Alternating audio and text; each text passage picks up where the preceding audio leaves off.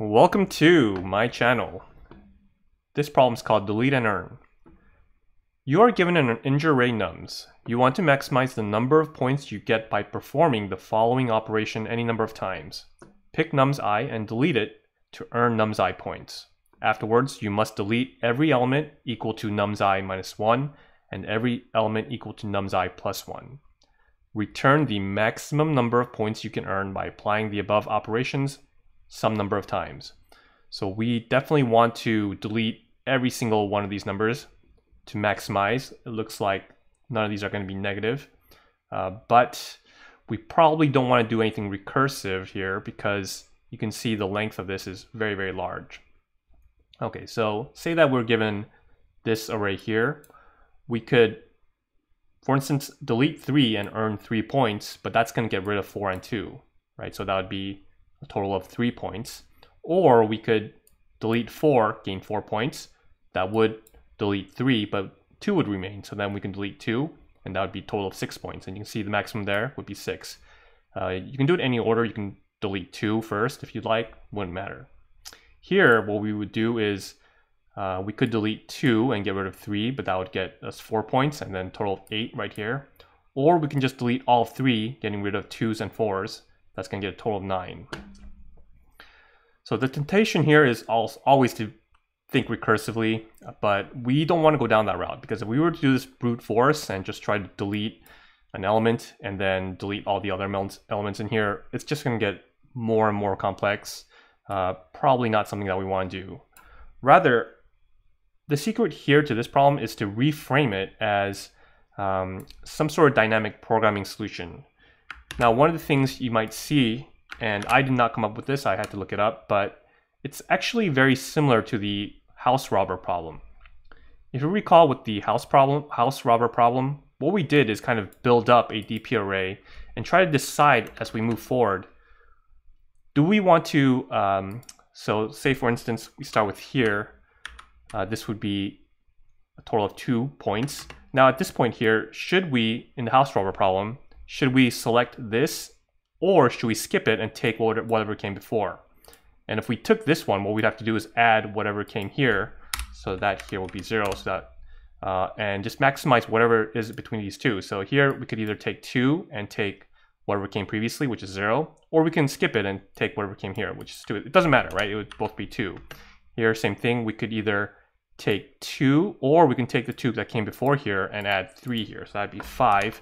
And we just continue this algorithm all the way down. Here, we could either take 5 or I'd take 3 here, so it'd be 8. Or 4, we can take 5 and 4, or we can take 8, and that would be 9. So at the end of the day, this would be the maximum, which would be 9. Now, I realize this did work for this problem, but this is different, right? The order, the index numbers aren't the ones that matter. It's the number themselves. So what we'd have to do is kind of restructure this into a sorted hash map of some sort, maybe a counter object. And what we do is go down in order and we check between, okay, say we have 2s and 3s. Do we want to select this 3 and skip the one, the 2 that came before? Or do we want to just skip the number that we're on right now and take whatever came previously? But that only matters if these numbers are a difference of 1, right? If this was like 2, 4, 4, 4, and this was like 10, then none of this matters, right? We just select 4, because of course we're going to take it. We're not going to get rid of anything else, so we'll just take that, right? So hopefully that's beginning to make a little bit of sense. Let's start by first creating a counter object. Okay, we're going to create a counter object. I'll call it C. We'll say counter of nums.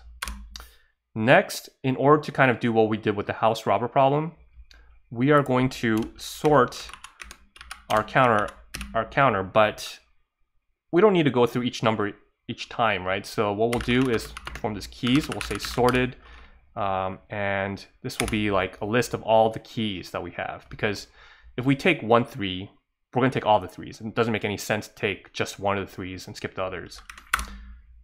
All right, so next thing, in order to iterate, I'm going to create a length of keys here.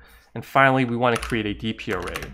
Now, technically you don't need a DP array. You can just select the current max sum and the previous one, but I'm just going to create a DP array because it's just a little bit easier for me. What we'll have to do is have n plus 1 here because we do need one extra index number for that very first part. Okay, so n, let's see, dp is 0, that's going to equal 0. Okay. All right, so for I in range of n, what do we want to do? Well, first we want to check to see is the difference only of 1. So what we'll take is we'll say the keys of, this would only matter if it's the second index number onwards. So this would be if I is not equal to 0 and keys of I 1. Let's see if this equals keys of I minus 1. Now if the difference is only plus 1 here, so these would equal one another, right? Then we would have to make a decision here. We'd say, okay, look, dp of I, this needs to be, wait, let me see here, this is actually dp of I plus 1, right? Yeah, dp of I plus 1. We need to get the max. Either we want to take what we have now and select it with the ones two previous, so this would be dp of I minus 1 plus, let's see, keys of I times, oops, times c of keys of I, right?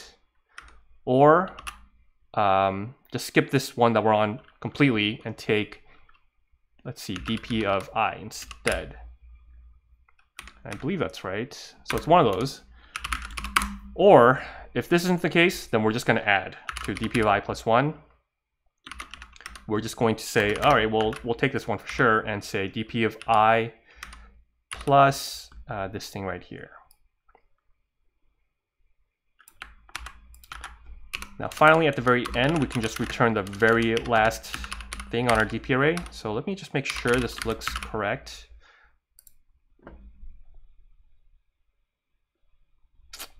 Oop, okay, gonna need eyes.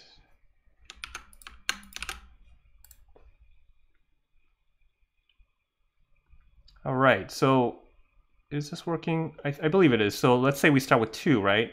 Well, when we, that very first one, we're always going to take it. Now we've got to 3. Should we skip 3, or should we skip 3 and take the one previous, which would have been 2, or take this one here and skip the one previous, which would be 3, right? So that'd be 3. And finally, with 6, we have to decide: do we take 4 and 2, or do we take the one previous here, 3? Obviously, we take 4 and 2. That would be a total of 6. And finally, let's go in and submit it. And there we go, accepted.